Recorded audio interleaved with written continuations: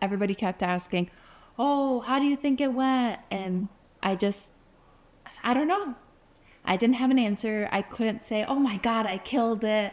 Or, oh my God, I think I failed. I straight up had no idea. So it took me about 4 weeks. I took my exam on a Friday, and results come out Wednesdays between 8 a.m. and 11 a.m. And I waited 3 Wednesdays. And on the 4th Wednesday, my results finally came in. I got an email in the morning, and the email gave me a link to ECFMG. I was so scared. I was so nervous. I ended up handing my phone to my fiance, and I told him to just look at it before I did. Moment of silence passes, and my stomach drops.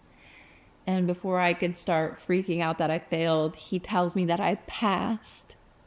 And I immediately scream. It was the most amazing moment of my life. I felt all the emotions. I was so thankful for the time I put into the prep. Trusting myself and just having the weight off of your shoulders of waiting to find out was incredible.